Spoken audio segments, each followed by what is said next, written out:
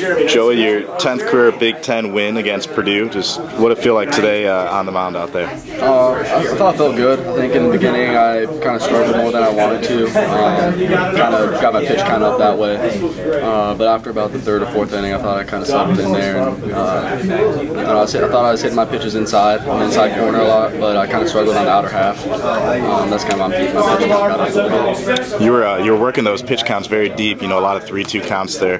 Seemed a little uncharacteristic at first, but what kind of helped you settle in there in the early goings? I mean the run support that I had, that had a lot to do with it. But I mean, I don't try and get into those 3-2 counts or whatever it is. I think maybe I was a little bit too nitpicky on the trying to hit the perfect pitch, when really all I needed to do was kind of throw something over the middle of the plate and get a ground ball or pop fly. Just how nice was it to get those 3 runs across early on there? Yeah, I mean, it's always nice. I feel like it's kind of, so far this season, it's been kind of a routine, getting those early runs in, which is really nice for the pitching staff.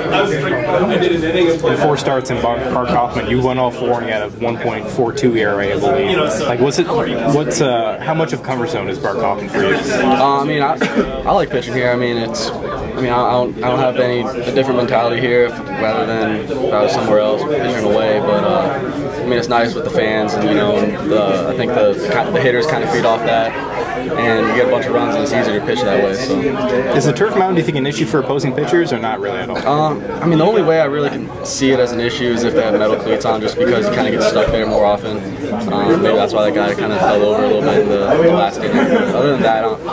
I mean, I like it better just because it's more consistent. You don't get those holes in there like you do in the clay or dirt mounds.